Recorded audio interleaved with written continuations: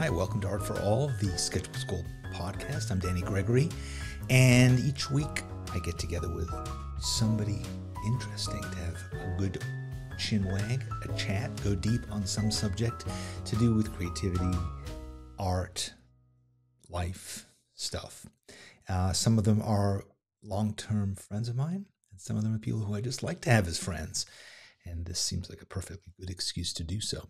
So today, my guest is going to be Najeeb Tarazi. Najeeb is a director of films, videos, and so forth. And he is based in Los Angeles. And I first discovered Najeeb. I didn't discover him. He was well known before I came along. But he made this film called One More Try, which I thought was just brilliant. And it is something we're going to, I'm sure, talk about, which is, and something you can watch on Vimeo. I'll give you a link to it. And he's also had his films in South by Southwest Film Festival. And he's just an interesting creative person who I'm dying to talk to. And he also worked at Pixar. He was a technical director there, and he worked on things like Toy Story and Toy Story 3 and Monster University and stuff like that. And he has a BA in physics from Harvard, but we won't hold that against him. So yeah, let's chat with Najeeb and see what's going on. So you went to Harvard, huh? Yeah, I did. I studied physics at Harvard. It's kind of funny. I actually graduated the same year as Damien Chazelle. And I also graduated the same year as another director named Isaac Ravi Shankara, who also majored in physics, which I did as well. And he's like this weird, I don't think he likes to think of himself this way, but he's almost like this weird semi-doppelganger, like kind of, you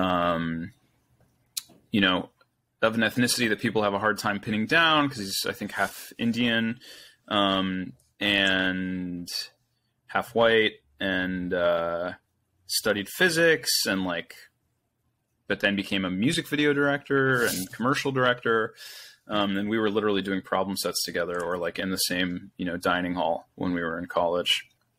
And now we both barely use those skills. Although I'll say physics is obviously really helpful for animation, and all of animation is really helpful for filmmaking and all kinds of art. They're so intertwined as disciplines, which is something that I have a very hard time getting across to people. They're just so connected. My family was always like, we don't get it. Why did you study physics and then go into animation and then into film? And I'm like, they're so connected. They're all observation based, like heavily, they're all about like observational curiosity. And then even just like the concept of, a parabola or, having the distance between a character's position as they slow to a stop or something, like all those things are really, really intertwined. So does it get in the way knowing that stuff or thinking about that stuff? Absolutely. Yes. Yeah, I was going to say, and being 100%. Creative, because how'd you know that? How'd you know that would be a problem? Well, I guess because I've recently really fallen in love with animation. I've been working on an animated film of my own, but I also have come to realize that when I first started working on it, I was thinking about all of those things, and then I realized, computers can figure that out, and I don't need to really think about it. And the more I thought about it, the more I realized, like with so many things, that when you're making something, if you get too technical, it bogs you down and you become hyper judgmental about that technical thing, which bleeds into the creative process. So, I think it's like making stuff on a computer in general is something I always do, but I also struggle with the ability to undo things, to tweak things, to add another filter, to do another thing, and all those processes that when you sit down with a piece of paper and a pencil, you're not dealing with, you're not thinking in those terms. So I find that it's it's almost like you have to segment it and say, what part of my brain am I supposed to be using at this stage of the process? You know, and if I'm trying to create just something that's kind of loose and joyous, I'll worry about the technical things later on. And so working on this little film of mine, what I've done is I've been learning about the technical parts of it, of how to make, and how to use the various tools. And I started at the beginning of the film. So as the film progresses, I'm learning more and more stuff. I don't know, but it's literally like scene by scene, like I'm learning more stuff. So by the end of it, I'll be like amazing at it. But so then now I'm going back to the beginning again and trying to like tweak all the stuff. But anyway, it's so crude by comparison to what you do, but that's just kind of what I'm into. No, I think that's the norm for films and even for like albums. You know, a lot of artists will talk about how like the last songs that we wrote were the ones where we had really figured out what we were trying to do, and those ones were the best. I think with film also, it's like you build all this infrastructure, and then by the time you're done, you finally know how it all works, and then you kind of have to throw it away, which I think is sort of part of the process, no doubt. That all makes sense. Yeah, in terms of the technical stuff. Yeah. Well, I was going to say, I find with writing, like I'll sit down, okay, let me just write something, and I'll sit down with a blank sheet or a blank doc. And then halfway through it, I suddenly realize what I'm writing about. And when I get to the end, I'll go back and cut off like the first 5 paragraphs, probably because they were the things. They were like a cartoon character that's like, you know, your wheels are turning and then you take off. That was a necessary part of it. So similar. Yeah, that's kind of what One More Try is about almost. It's like, I saw this great, there is this sort of like self-help artist that goes by the name Liz and Molly on Instagram. And actually Molly of Liz and Molly happens to be my neighbor. But they have a little drawing where they're like, people think of success and failure as 2 separate things. And success and failure are kind of like 2 different piles of bricks. One of the brick piles is red bricks and one of the piles is blue bricks. And then the sort of punchline is when success and failure are actually part of the same structure. And then they show one wall built with, you know, both sets of bricks. And yeah, I think what I have been trying to wrap my head around with One More Try is some people are like, oh, this is about how, you know, how many failed attempts need to be gotten through and peeled away in order to reach the success. But actually, I think I really like the idea that all those moments are part of the same moment, part of the same action. You know, like everything is essential that is happening, including all the falls. And it's all building toward one moment, not like, you know, I don't know, just like all that stuff that gets cut away is part of the whole thing, even if it's not right there. Almost like an actor who like comes up with backstory for themselves, but you don't see it on screen, you know? Yeah. I mean, you'll see it in a drawing where you could see the sketches or the sketchy lines or even the brush strokes that are kind of lying underneath it, right? The palm basset, is that what it's called? Where you're seeing what got it to that place. But if you stripped it all away, it would have a different quality to it also. It would have because perfection is inhuman, right? So watching, for instance, those guys on their skateboards, one assumes do it perfectly. Like when you see the video that they posted, it was always perfect. So you think, okay, that's perfection. That's what they did. But humanity is much more interesting than perfection. And you know, we can relate to it differently. So I think in general, so much of the creative process, and I think that almost maybe has an historical kind of significance to it, which is artists for so long needed to seem perfect in order to get clients, right? So if they were too accessible, too human, then, you know, why would I hire you and pay you all this money? But so, you know, that's why artists, I think, have always hidden their technology. David Hockney did this whole study about the use of lenses in the history of painting. And, he says that was their trade secret. He didn't reveal that, and I think I'm learning through animation. It's so interesting. Just in the few months that I've been studying this stuff, I am watching a lot of animation and stuff that always blew me away and was almost impossible. Like, how is that possible? And then you say, okay, well, there's 10,000 people in the end credits. So obviously you need millions of dollars and, all kinds of studios and stuff like that. But then when you start to understand how the technology works, how the tools work, how much they're capable of doing, you suddenly say it both makes it more accessible, but also more amazing too at the same time. Yeah. Yeah. It's funny getting back to your question about the technical side of things kind of getting in the way. I think a huge part of my creative career has been about, when I worked at Pixar, I was valued as a technical person by most people. And so when I left Pixar to become a director, I thought, I can still get people to sort of take me seriously and appreciate me as an artist through my technical ability.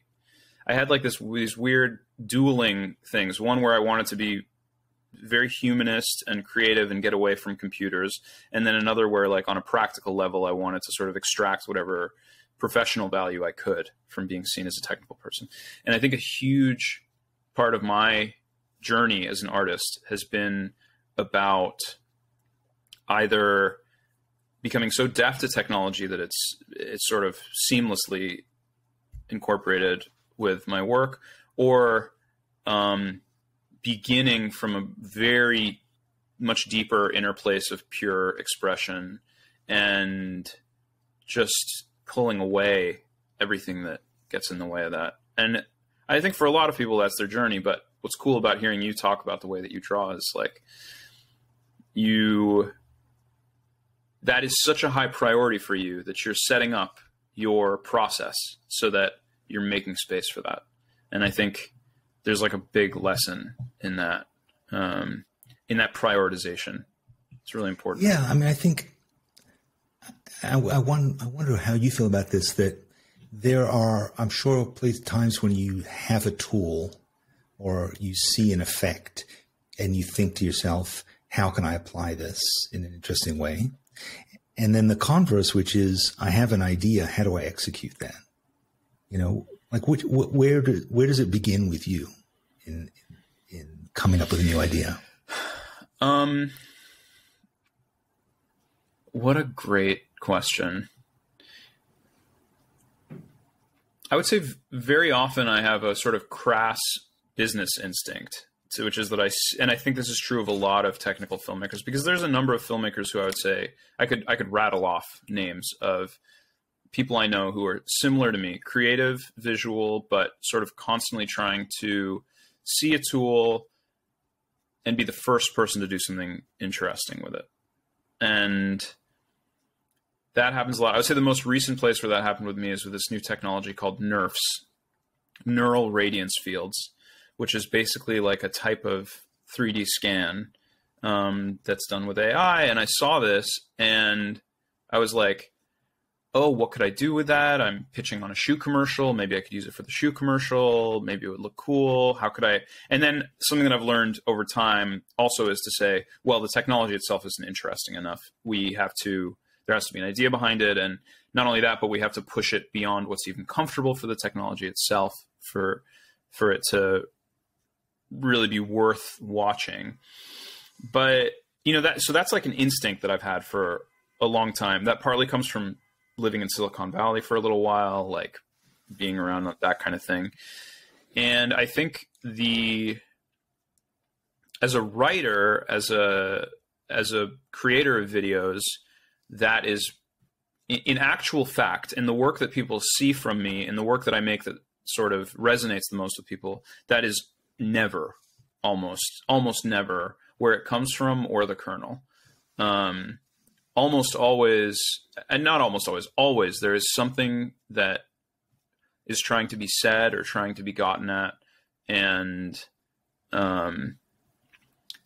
And that's what is really the kernel for the thing. But that doesn't stop me from sort of, in an ego-driven way, trying to be on the cutting edge of stuff and like find a way to use tools. And I think probably there's a little bit of back and forth in my mind. It's funny you mentioned Hockney, because I did a music video that used Joyner style, you know, his photo collages. I did a music video that uses that technique with video. And in that case, I was definitely motivated by, I think this technique would be interesting in video, so let's try it. But I even think that inside of my interest in doing that, there was a strong curiosity about examining, similar to what he's trying to do, examining the way that we see stuff, right. You know, and that's the underlying motivation, which is, I think, a motivation that's much closer to like trying to understand our experience of life than it is about using toys or tools or, you know, some fancy button. This is kind of why, like, there was a trend in animation for a long time to open up this software called Houdini and take a figure of a human and click the button that turns them into rubber mush. And, you know, people would just bounce rubber bodies up against each other. And I found it, I mean, not to be a hater, but pretty hollow a lot of the time, because It was literally just a shelf button in Houdini, and people just thought it was cool to do physical sims, and it didn't feel like it was ever saying anything to me. And I mean, I try to stay away from that.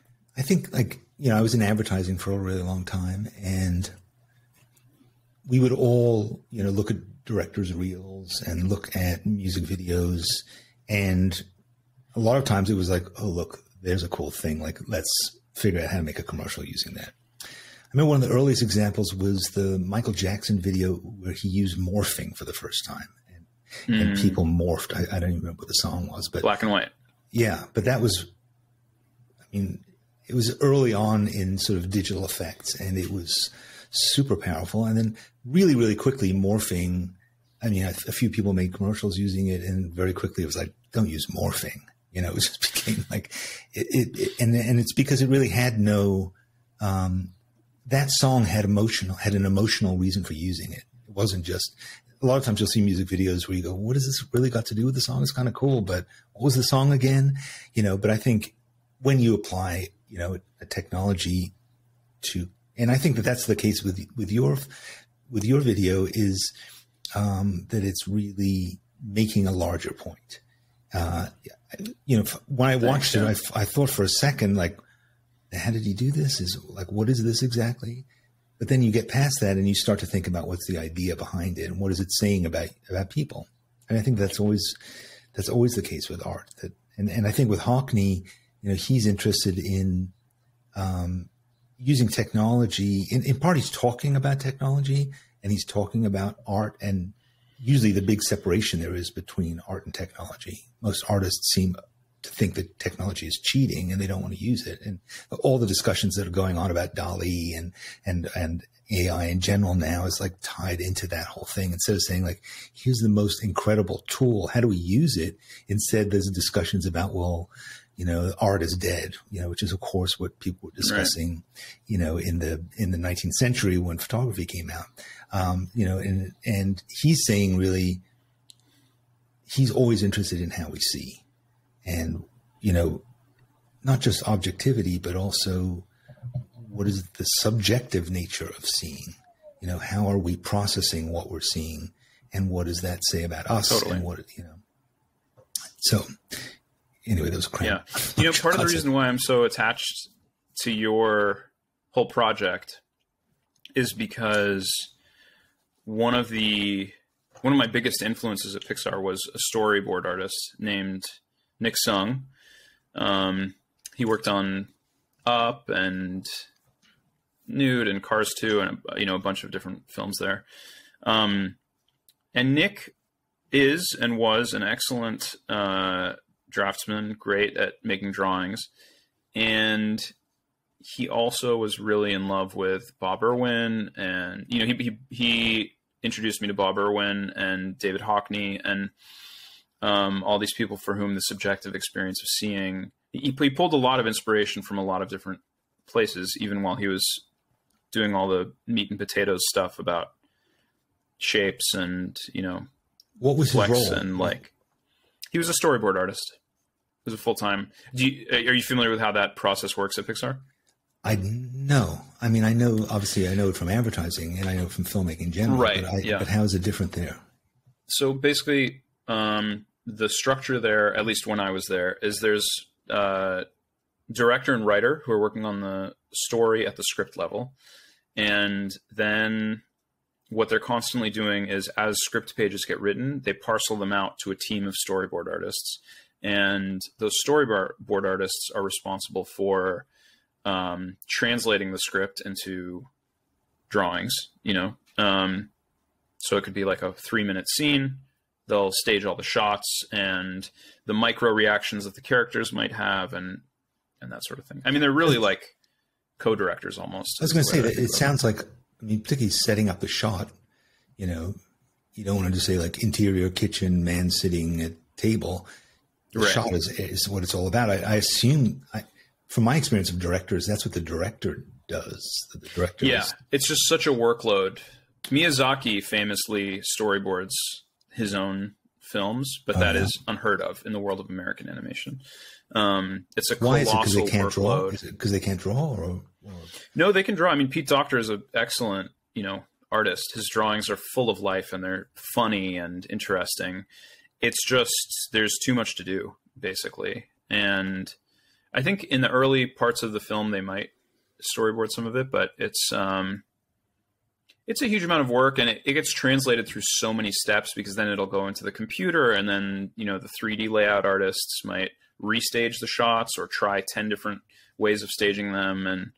And so, yeah, but it's, I would say when I was there, I wanted to be a storyboard artist because it felt like the closest thing to being a real filmmaker and to being really sort of a part of Pixar's process.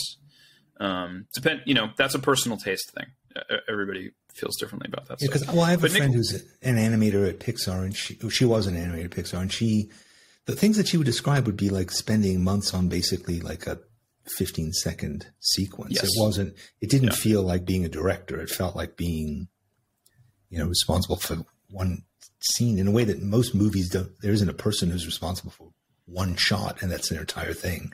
It didn't feel to me as rewarding as what you're describing with being the storyboard artist, where essentially you are telling your version of the story in a lot of important ways. You're the DP, you're the actor, you're the scene, the set builder, the art, and the editor director. even. I mean, yeah, because the way that they'll then pitch their sequences is they've been on their Cintiqs all night, done all their drawings, and then the director does walkthroughs and they perform their storyboards and tap through, from one to the next, almost playing the edit in front of them while they say, and then this character says this and that character says that. And it's very, it's really special. I mean, it's one of the most special things that happens there, in my opinion. The first film I ever worked on was Toy Story 3, and they would do this thing where they put up reels, which is just, an hour and a half of the storyboards cut together with music and scratch voices. And at some point, I remember watching one of those sets of reels, and I was like, you could put this out into the world. Like, this is, I cry as much at this ending as I will at the real thing. And I'm laughing just as hard as I will at the real thing. It can feel that way. And then, I mean, honestly, I feel like you would connect to that a lot, because all the CG animation just feels kind of like, starts to feel like a lot happens. Like, the animation does wind up making it very funny, and, micro performance stuff does definitely do a lot. But in terms of getting a story, there's just so much magic in those drawings. And honestly, I feel like the story artists also don't get hired for the quality of their draftsmanship. They get hired for the amount of magic and life and character that's in some cases, their chicken scratch, sort of like crude style that they have dialed in to just be chock full of character. That's kind of... Yeah, I mean, there's that sort of classic things I remember of Walt Disney with the walls full of storyboard frames and him going around and telling the story, and he embodies them, and you think, is that necessary? And if I looked at each of the individual frames, am I still going to get the story, or do I need him to do it? But from what you're describing, it's like a great storyboard artist. The storyboard is a rough cut of the film in a way, right? Or low res version. It is. And it gives people, it goes back to that idea of feeling. It gives people a feeling to go for if it's done properly. So that even when the animator is going in to animate the shot, they're going to want to add their own, creative input to it, but they have a texture that has been modeled. That's like a starting point. And are there, the more the more I work in creative fields, the more I realize that that's like the most important thing, is really nailing down the texture. Yeah. I remember once getting, I knew a guy he worked on lighting at Pixar, which I didn't even know was a thing. And he was working on, there was a Rapunzel movie. I forget what it's called. It's Tangled. Yeah, that was Tangled. Yeah. And he told me that I was visiting LA, and he said, "Oh, come down. I'll walk you around and show you the stuff." And as it turned out, like the servers had crashed that day. So like this is about 10 years ago, when I guess it was a different situation. So he was like, "Yeah, everybody got sent home, but come and I'll show you around." And he showed me this wall and had all these paintings by Fragonard, I think it was, but there were all these sort of very specific art references. And I thought, that's just amazing to me. Like that kind of mood board thing goes into it. The feelings of, and just the samples of stuff that they were showing. And so if I have a script, if I'm a storyboard artist and you hand me a script, are there also, has somebody like figured out like what the kitchen looks like and how it's laid out? And there's a production designer kind of working on that in parallel. So I'm not just sitting down figuring out a kitchen. There is a kitchen. No, but there's a design stage happening in parallel with the storyboard artist. But yeah, they'll change things around how they need to. And the characters, of course, also get the story. Yes, yeah, exactly. All that stuff. They're concept artists doing concept art. And the storyboard artists are really the people walking into those sets and saying, where's everybody going to be? Who's going to jump on the bed? Who's going to hang from the chandelier? That kind of stuff. So you couldn't draw when you got there, right? No, I couldn't. Yeah. So I still have a lot. I can tell you about that journey if you want, but I got there and I was a physics major from Harvard, and you're right out of school? Computer scientist. Are you right out of school? Right out of school. I was 21. Yeah. Mm-hmm. 21, already bald. And how did you go from Harvard to Pixar? That just doesn't seem like, it's not a feeder school from what I know. Yeah, it's not exactly. I think there were only like 2 or 3 Harvard alums there when I got there. So very few, out of 1,200 people or whatever. But Pixar did go recruit at Harvard. They would do like an East Coast recruiting trip. There were a lot of Brown alums there. And they came to a career fair when I was a junior, maybe, I think. And I went to their presentation. It was on Finding Nemo and how they had done the ocean and like the elements of surge and swell and the light and the particles in the ocean. And I was like, this is the coolest thing I've ever seen. I want to do this for my life. So I went home, I downloaded Maya, I started doing tutorials on the internet. I was in no way like equipped to learn all that stuff. I went to a computer graphics professor and I said, I really want to do this sort of thing. And he said, well, that's not going to be your angle. Your angle is you're a physicist. You have to go learn the math of computer graphics and read science papers on computer graphics. So I know I changed gears. He was right, to be honest. He was right. I changed gears. I started reading all these papers. I took his class. I became like a tech head for that sort of thing. And my final project in his class was I rendered a pane of glass and water droplets running down it. But it was a very technical execution of that. But the next year, Pixar came around to the career fair again. They I sent in my resume and my material and did not get an interview. So I went to their career fair presentation, and I walked up to them afterwards with another copy of my resume and my cover letter, and I said, "You guys made a mistake. Like, I'm perfect for this. You should. I really think you should interview me for this job." And they did, and I got the job. One more try, you know, all the way. And then I went there and I stayed there for 4 years. But they hire physicsy, mathy people because they have problems that require knowledge of that stuff. Basically, it's like if I have a ball and I have a light over here and the light is shining on the ball, you use math to compute how bright each pixel is going to be. You know, it's like that sort of stuff ad nauseum. One of my first things that I had to solve, which was very hard, and I think I barely did, is the piggy bank character in Toy Story 3 has these 4 legs that are he's supposed to be made of porcelain or something, and the legs are supposed to smoothly integrate with his body, even though they're moving all around his body. And I had to figure out the math for like exactly how the bevel of his leg would intersect with his body. You know, that was the kind of thing I would spend 3 months on. I mean, that's what I remember from that movie. I was like, God, the pig's armpits are unbelievable. Exactly. Yeah.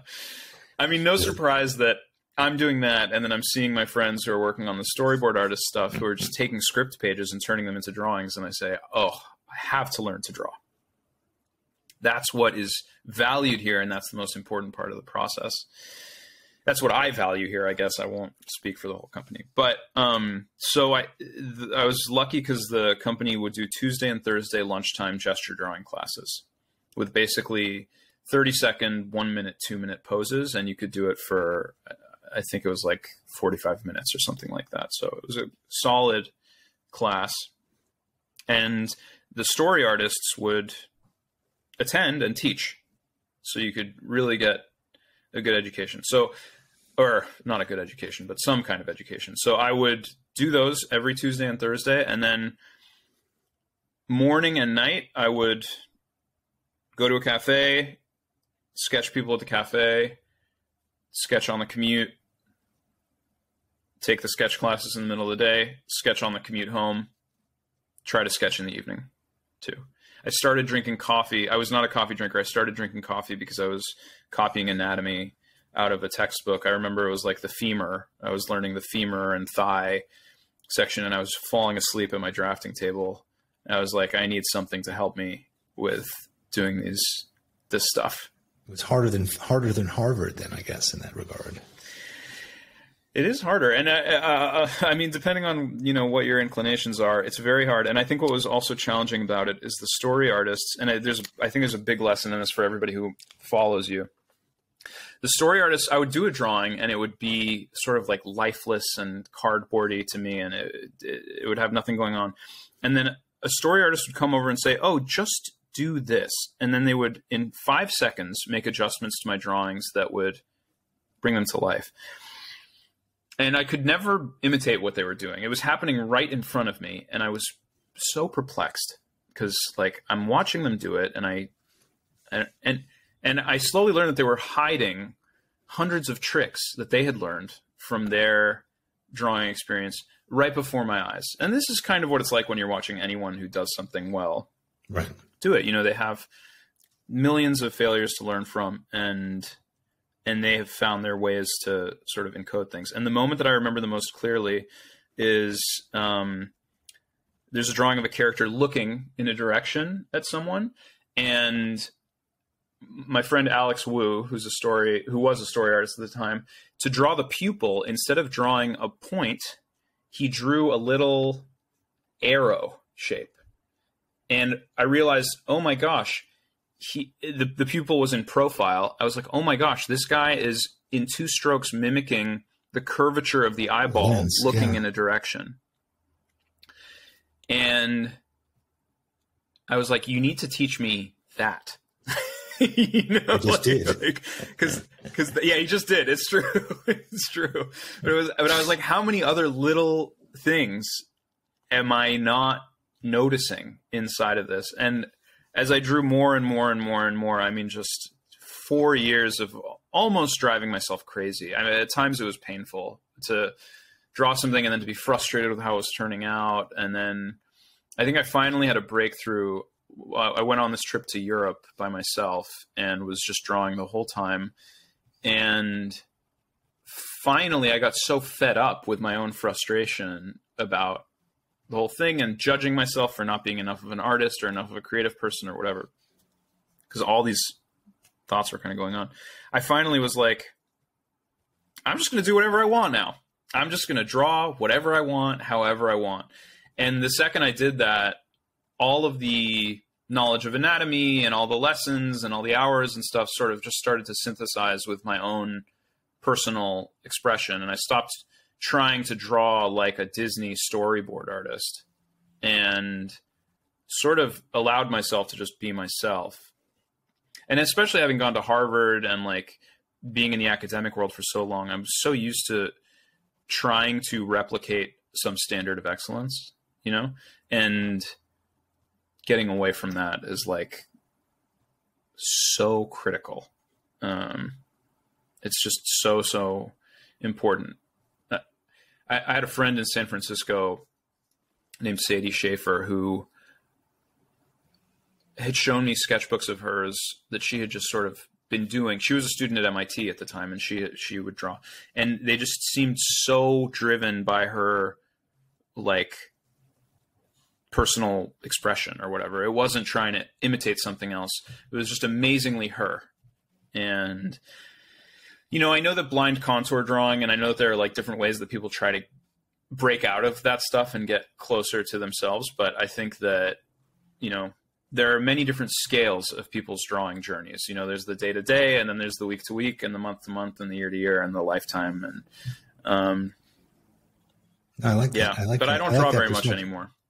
I like that perspective. I mean, I think going back to what we were talking about before about your physics training is I think that there's a sense a lot of people have when they come to drawing that there's a way to draw, that there's a way to draw and there's a way to draw things. So even like what you were talking about, learning those shortcuts or tricks about drawing. And, you know, I think there's a gazillion people on YouTube right now watching drawing tutorials, how to draw a face, how to draw a hand, how to draw a horse. And maybe step by step, you can learn to follow those steps and end up with the result that that person in the video made. But I think that's why you end up also seeing so many people who draw like manga. You know, they're drawing like I've learned the manga way of drawing an eye, drawing a nose, drawing hair. You've learned that architecture, that vocabulary. But going back to physics, and I think that there's, of course, laws of physics and ways of doing things. But then you look at someone like Feynman, and you think, you know, Feynman was able to make quantum leaps because he was being playful and he was expressing his personality that led him to creative solutions.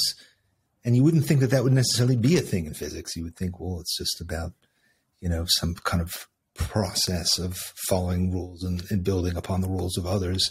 But in fact, it's a creative act, as is so much of science. You learn the fundamentals, you internalize them, like you've said, and then you suddenly make quantum leaps by relaxing. Yeah. Just doing it, you know? I loved your video that you made with One More Try, where you talked about the sardine, for that reason, because it's in the same theme, I think. Yeah. I mean, I encounter that a lot of people say, or people will say, well, it happened today. Today I was drawing an owl, and I was using a dip pen, and this person wanted to really know, like, what exact nib did you use? And then obviously was like on Google while I was doing it saying, well, there's different kinds of versions of the same nib that you described. And I had to say, it doesn't really matter. Like, you could use a nail. You could use a sharpened stick. That's not the point. Using my nib isn't going to get you to draw like me. You know, it isn't to say that there's a secret to it. It's just ultimately about trust and self-expression. Can I ask you a question about that? Yeah. It just, Sure. as somebody who is in a position of like sort of teaching people, and you're in this like instructional sort of role, teaching them is sort the of, operative term. or inspirational. I think you're just in an interesting position, because you do, I think, do a nice job of balancing this component of like personal expression and modeling something for other people. And then that also means that your personal expression is sort of on display, or like, maybe it doesn't feel that way because you're a professional, but Disastrously often. Yes. It's often yeah, disastrous. I'm just curious to hear your reflections on that. Yeah. No, it's, I've come up with a bunch of excuses for when I fail, because I'm failing again, like a skateboarder. I'm failing in a really dramatic public way.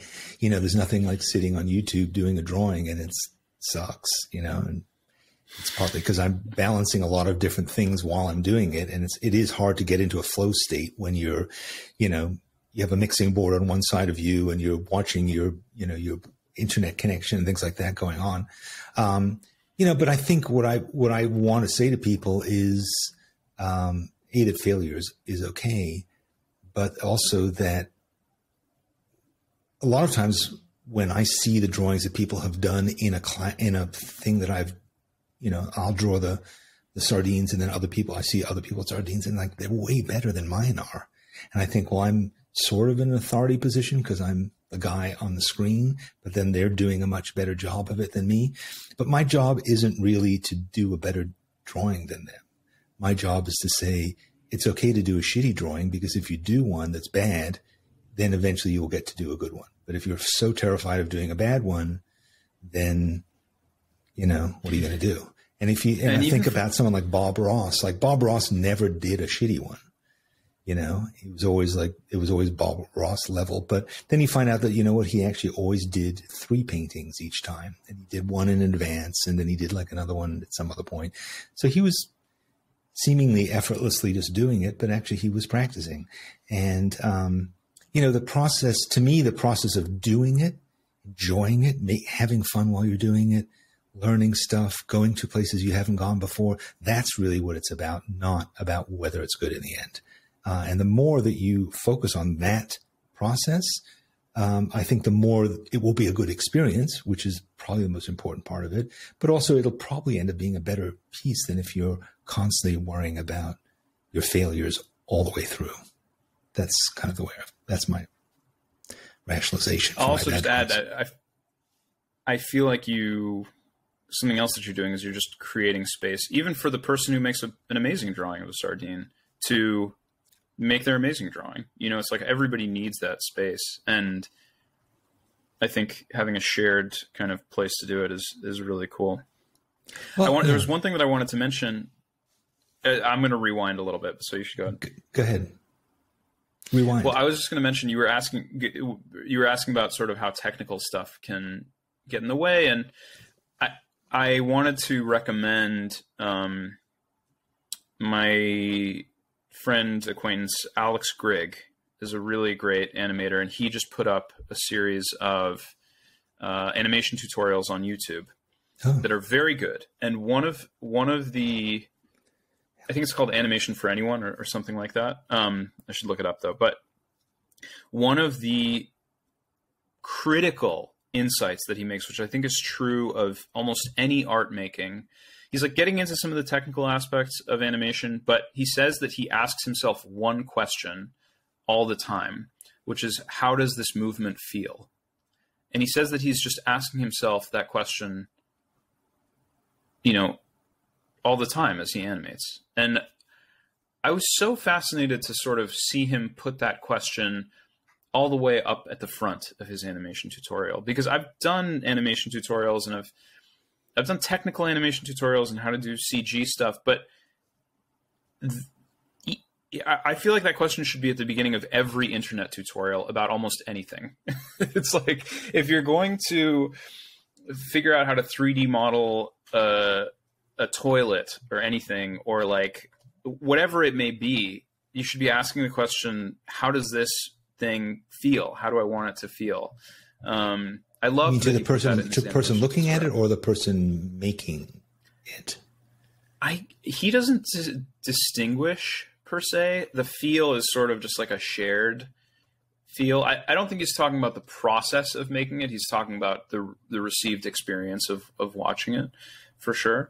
But in his case, because he's watching and rewatching his own work as he animates all the time, almost like scrubbing through the timeline. That's available to him as something to wonder about. So how much do you think that all of the developments that have happened in technology and that seem to be accelerating every day, how are they going to change all this stuff that we're talking about? Because I think on one level, of course, it's potentially making the tools more accessible to more people.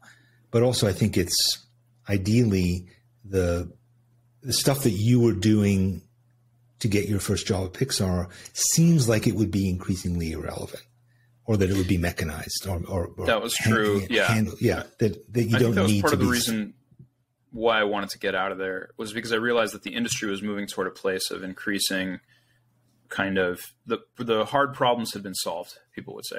Now, I would say with the advent of AI, that's proving to not be the case, because many, many new interesting questions are being created. But I have so many thoughts on this. We should have done the whole session on this. Are we hard capped at an hour? I'm not going to. No. I'd love to hear whatever you have to say. Okay. This is something that I really wanted to talk about with you, actually, because it's so relevant to the world of art creation today.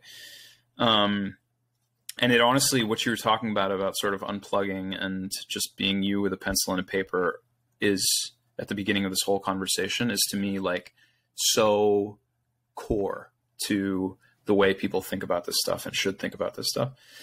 I have a ton of opinions about AI art. A lot of people will disagree with me on them.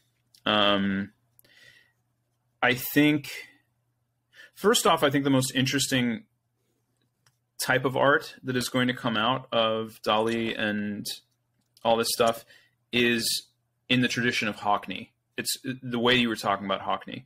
It's going to be the ways that people use that art to examine the way we subjectively see things, and even sort of like to blur the idea of our subjective and objective viewing, because the AI art is trying to pick apart something about the way we see and not quite putting all the pieces together. It's almost like if you like disassembled a car for a child or something, and then they put it back together and the steering wheel is in the wrong place, and it doesn't quite drive, but there's some idea of a car there. That's like what all this stuff looks like to me a lot of the time. And I think what I'm most curious about is someone holding up the errors in the art and saying, what is going on with this thing that it's doing wrong? Why is it doing this thing wrong? Like, that could be so interesting, and I'm waiting to see a little more of that. And I think, I was thinking about that in terms of teeth. So when I asked Midjourney to do a drawing of a black ballpoint drawing of a smiling woman. And it came back with something that was like a sort of a Japanese horror film, because it had like 80 teeth, and they were kind of fibrous, and it was a smiling woman, but then it had this really horrifying component to it. And you could see like, okay, it's studying teeth and it knows we have a lot of teeth. But usually, when you draw teeth, like, don't draw the teeth. Like, just don't, if you focus on the teeth when you're doing a drawing of teeth, it will be a disaster.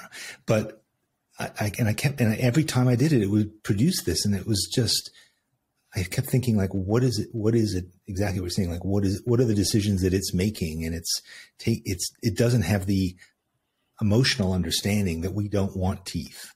Like, you don't, right. They're threatening, they're all kinds of things. And will it come to that? Or like, it doesn't have the kind of animal response to teeth that we do. So I don't know. I think this. Yeah, maybe we're seeing all the teeth. Maybe we're seeing teeth all the time and erasing them from our minds. You know, like that could be something that it's about. I also think I've seen ad agencies and stuff use AI art, and I think in some cases they think it's cool because they think it looks good or something. AI art almost never looks good to me because it's intentionless. You know, like it usually doesn't even have like a good line of action, to be honest. Compositionally, yeah. Yeah, compositionally. It's terrible at having a designed focal point, I think, a lot of the time, because it's just trying to put together ingredients. But so they use this AI art, and I thought what's provocative about this is its existence, not anything contained within the pixels.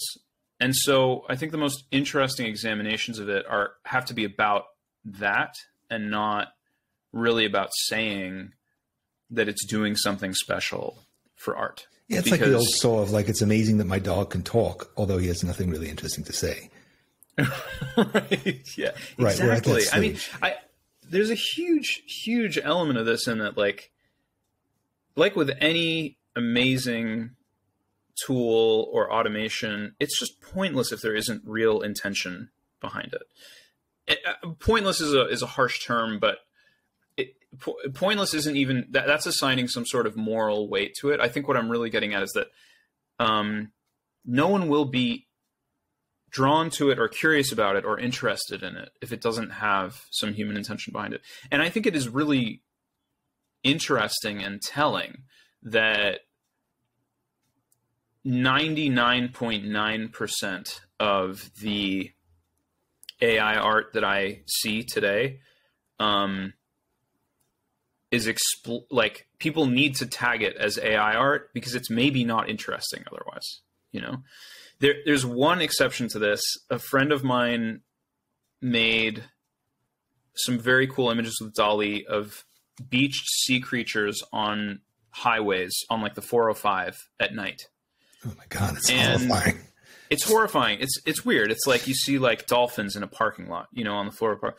But I give her credit because that sounds interesting enough when I just say it aloud. And you can summon the imagery into your head because her idea is interesting. It's not really I could print those words on a piece of paper and put them up in an art gallery, or I could take the DALL-E generated thing.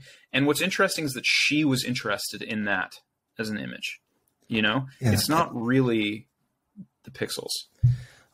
I think what you're describing is an issue that I have with people learning to make art. It's like the fundamental problem, I think, which is thinking that learning the technical skills is sufficient or is even the objective. And speaking of Hockney, there's this movie, I think it's called Looking for Hockney or Waiting for Hockney. Do you know? Have you ever heard this film? So It's a documentary about this guy who spent 7 years on the same drawing. He did this gigantic, hyper-realistic pencil drawing of Marilyn Monroe. And he does all these things with like sharpening these pencils to like incredible microscopic point and going in and doing that. And his goal is he wants to make the greatest drawing that's ever been made. That's what he says. And sure enough, when the drawing is done, it looks exactly like that photograph of Marilyn Monroe. But what he has as his plan is that when he's done, he wants to take it to David Hockney and have Hockney sort of sign off on it. Like, yes, this is the best drawing ever done. So the whole documentary, he's like making this thing and then they box it up and they take it out to Hockney. And for some reason, they don't get a camera to go into Hockney's studio, but I think they have a mic on or something like that. So you get to hear him talking about it. And basically Hockney like looks at it and is like, yeah, why Marilyn Monroe? Like that's his response to it. This guy spent 7 years on this thing. And It's like this point is like, ultimately what art is it's a bridge between brains and between hearts and people. Right. Yeah. So the technical part of building the bridge is okay, like I guess you kind of need it, or it's nice, but ultimately it's the link between people that's the thing, and that's I think what AI is reminding us of, which is like making a thing that looks just like a thing isn't really the thing, that it's ultimately what can we learn from each other? How can we find commonality? How can I learn from your experience? That's what it's all for, and my old roommate wrote a great book about this called The Most Human Human that I recommend to everyone, which is about basically how what technology is doing a lot of the time is it's forcing us to expand or reduce or adjust the definition of what it means to be a person. And I do think that this AI art is like doing a great job of forcing us to churn on all these questions in a fun way. You can embrace that process. Yeah. I mean, everybody's citing as an example of, how we're at the edge of the precipice. There's some art competition where somebody submitted an AI piece. Yeah. And you go, well, that just said it was a pretty lousy competition. I mean, it doesn't prove anything beyond that. Why were you judging it? Why were you giving out prizes for art anyway? And whatever art wins an award is rarely anything that you'd want to look at twice anyhow. So if anything, it kind of makes the point more about art competitions than about whether AI is replacing us. Yeah. I think from a technical perspective, I have another thing to add about this, which is when I worked at Pixar, and I was an engineer, I started as an engineer. I started as this Harvard physics grad, and I had not gone to art school. And I didn't understand what artists wanted and needed to make cool movies. I knew a little bit about computer graphics. And so if I came up with an idea that I thought was cool technologically, sometimes I would go and I would try to write it up, code it. And then I would show it to an artist and they would say, this is not how I create. There are many more problems that are pertinent to my self-expression and my process, how I model a tree, how I paint a sidewalk, to look like a sidewalk, than this weird 5-step algorithm that you've come up with that you think is cool because it automates one thing that's not relevant to me. And I see that disease in the AI art community in spades. Like nothing tilts me more on Twitter, for better or for worse, than some AI pusher kind of saying, we've made the next, we're making incredible tools. And it's like if someone like came to you with like a two-headed hammer. They're like, look at how fucking cool this two-headed hammer is. And you're like, this is dumb. I don't need this two-headed hammer just because you could make it. And there's a lot of that in AI. And this is going to happen. I mean, people create all kinds of technologies and not all of them wind up being useful. And this is the history of technological development. And that's okay. For every 100 tools that people design, only 2 will stick around or something. But the confidence with which people sort of say this is the future is interesting because they're mostly giving people what I would call like blunt knife technology. It's like stuff that is really cool for a tech demo. But if you, as an artist, have something really specific that you are trying to do or say, you're going to have to carve your own weird version of whatever that tool is in order to get to the place where you're going. And just doing something where I can tell a computer, like if being able to type into a computer prompt, make the footage blue, is not interesting. Just because the computer understands that I want the footage to be blue and then it can make it blue. Even when you're trying to do volume, when you're trying to make 100 different frames that all where like you might assume that automation would be helpful. The reality is that pretty much anything that you watch and enjoy, like each frame has been massaged, like there's intention in every little step. It's not always true. I know that there are like cool remixes and weird amalgams of stuff that people make and collages and, you know, that's fine. But something that I learned at Pixar is that like every pixel is massaged in every frame. And when I was there and I was a technologist, I thought, oh, anything that I can do to automate this process would be cool and cool technology. But the reality is that's not what anyone wants. What everyone wants is the ability to endow their creation with more of their intention more effortlessly. And yeah, I think technologists just underestimate how much detailed work goes into art. Or how many aspects of the person making it have to go in, how closely that person has to hug it and have, you know, this, because again, you could take like a Dremel and you could attack a block of stone, but you're not going to make David. You know, you're not, you know, it's like that scene in The Fly when he sends the steak.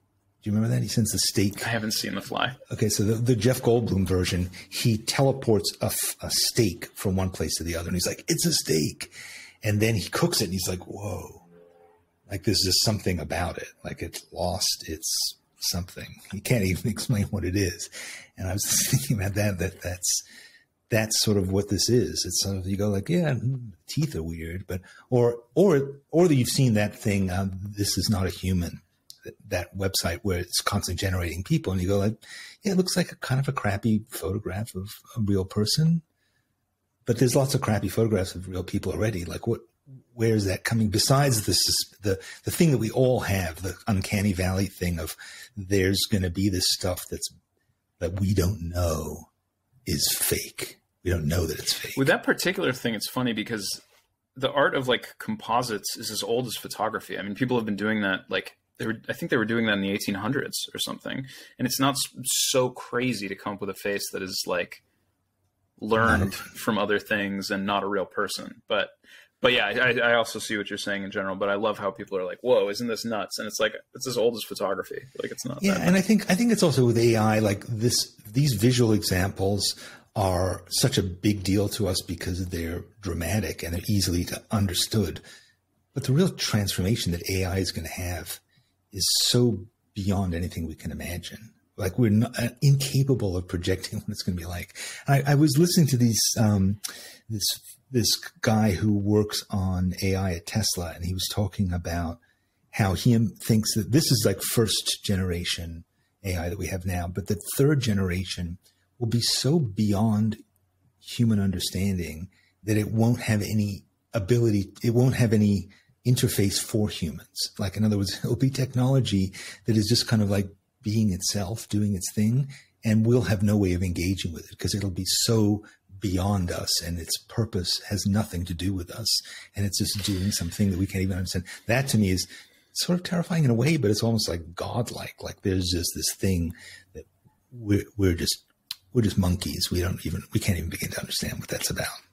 Yeah, that's totally plausible. I think a future that people don't talk about enough also is, and that there's not a lot of money in framing the future this way, but there are types of math equations that are kind of unsolvable, and there are problems in physics that are considered kind of unsolvable. Like, you can if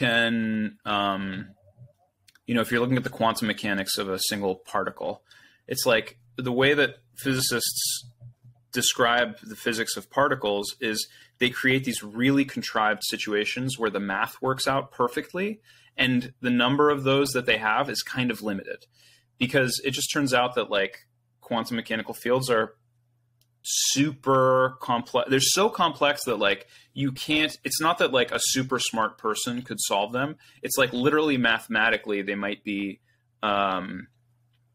unsolvable in a meaningful way. Like that idea kind of exists in math and physics.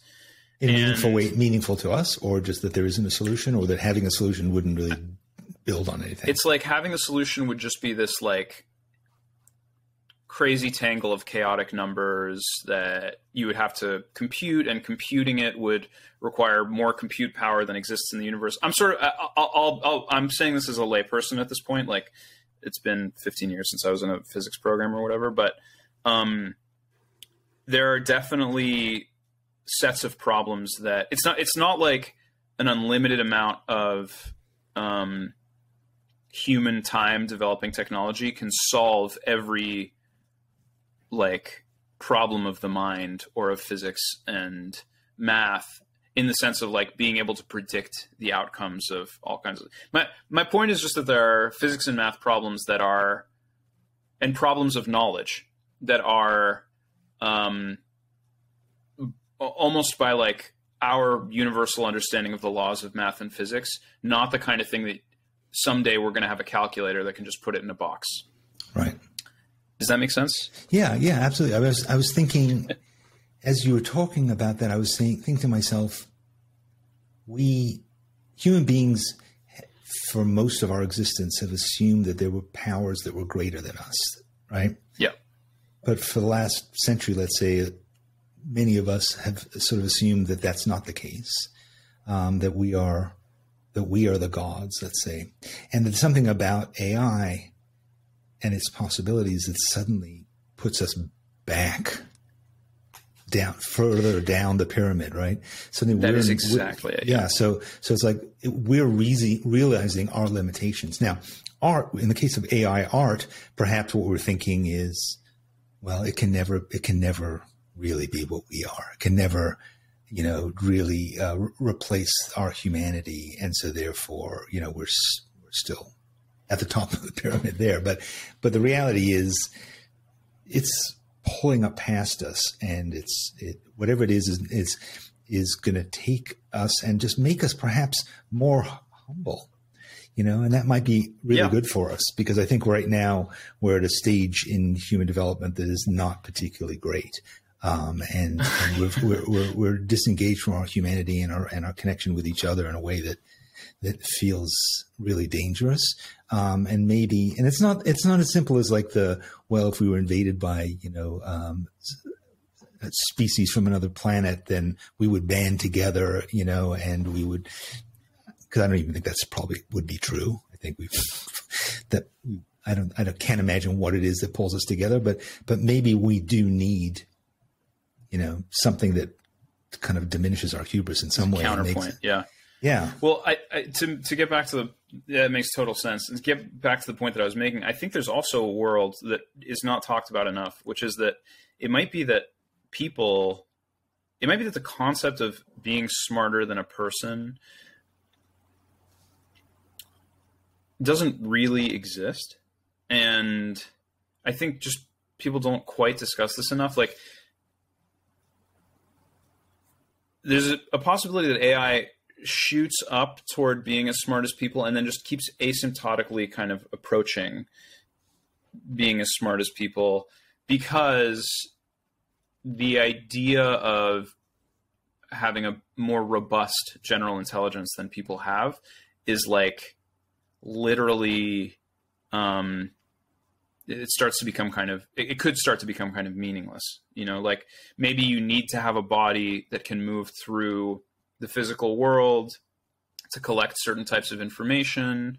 Otherwise, if it all just lives on servers, then the servers can't even talk to each other fast enough because of the limits of the physical world. And it's not going to know what's happening in Russia or the Bahamas, or, we're this big Actually, are you an Adam Douglas fan? No, I don't know Adam Douglas. Like The Hitchhiker's Guide to the Galaxy. Oh yes. Yeah, of course. Yeah. Or Douglas Adams. Sorry. Douglas Adams, yes. The joke of The Hitchhiker's Guide to the Galaxy is that Earth is a computer. It is itself a computer sort of trying to compute the meaning of the universe. And I think that's almost the most apt concept of intelligence, as you expand to this idea that we're all like little neurons and stuff. And the AI is just a different flavor of neuron. It's not like some super creature. Because ultimately, we're all just the question is, can it transcend its creator, right? That's the fear, is that it transcends the creator. Right. And ultimately right now, AI is just feeding off our data.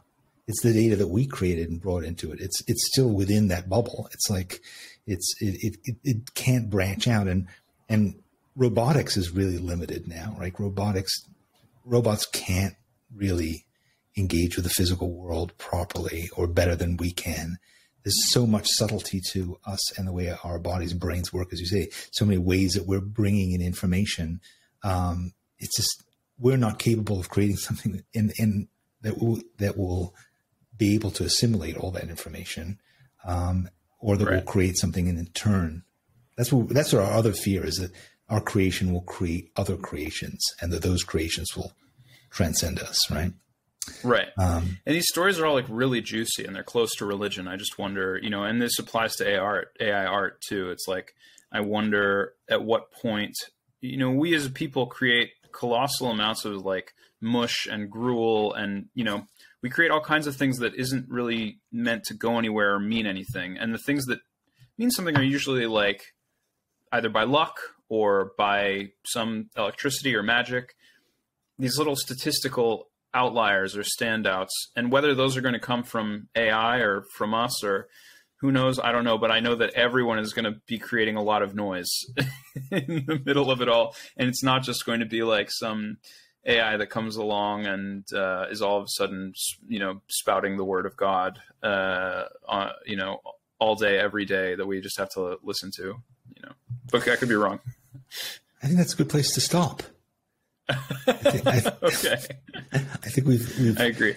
Our conversation has taken us to the outer edges of possibility, so that's good. That's true. The edge of the twilight zone. All right. Are you still here? It was a nice long chat, but Najeeb is a fascinating person, and I actually am dying to talk to him some more about a bunch of other things. In fact, after we finished recording, he and I kept talking for another half an hour about all kinds of other stuff. So I hope you enjoyed it, and let me know what you thought. Write to me at podcast@sketchbookskool.com, and I'll see you next week with another interesting chat here on Art for All. Thanks for joining me.